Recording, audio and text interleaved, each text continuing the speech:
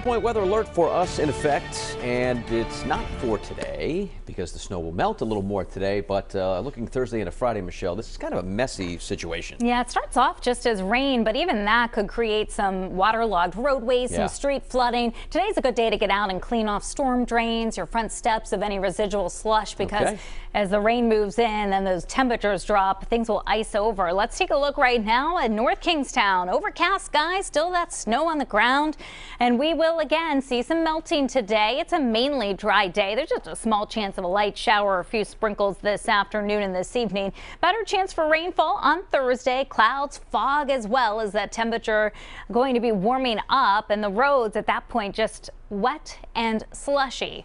Travel impacts grow on Friday as the temperatures drop. Rain changes to sleet and ice, ending as some snow, and that's going to lead to, again, some icy road conditions, especially inland spots. Now, the best shot at a few inches of accumulation in both snow and sleet here would be this winter storm watch area. So it's been issued for Boston, for Worcester, for Springfield. Nothing yet in Rhode Island or southeastern Massachusetts, but I wouldn't be surprised if we ended up with a winter weather advisory because of this system. Here it is. It stretches across the center of the nation right now. You can see snow in Chicago and St. Louis, heavy rain moving through parts of Tennessee, Kentucky, and south central Ohio. Well, all of that delayed for another 24 to 36 hours around here. So we've got dry conditions and warmer temperatures this morning. Huge difference this morning compared to the last couple of mornings. Instead of single digits and below zero in Taunton, we're in the 30s this morning, 32 degrees there, 31 in Coventry, 33 currently in Narragansett. And we're going to keep on climbing this morning despite the cloud cover around. Temperatures middle and upper 30s by the late morning hours,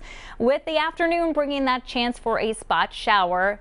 That'll continue into the early evening. Highs today around 41. We're back to the upper 30s at 6 o'clock this evening, and we won't drop much below the mid 30s tonight. So a mild night and a cloudy one. May see a little mist or an isolated shower. This is 3 o'clock this afternoon. Notice that spot shower lifting through eastern New England. 8 o'clock at night, mainly cloudy skies, but mostly dry. Rain starts to move in on Thursday morning. Again, we're in the 40s. We're only tracking rainfall for Thursday and even through most of Thursday night. This is 7 o'clock as the rain picks up in its intensity, and street flooding is one of the things we'll be watching for. Falling temperatures Friday, so we're already Friday morning transitioning from rain to some freezing rain and sleet. This is snow and north of the Mass Pike accumulating there, so travel all across southern New England Friday morning for the commute could be slow and slippery, and that'll continue throughout the day on Friday. So several hours of sleet and freezing rain a possibility around here. Again, accumulating snow kept more to the north of us, especially northern New England. Amounts much less around here, but look at the sleet and freezing rain that could accumulate in southern New England. So we are looking at falling temperatures, light snow to end, icy travel conditions, and the threat of a flash freeze. We'll go from the 30s Friday morning to the teens Friday evening and Friday night.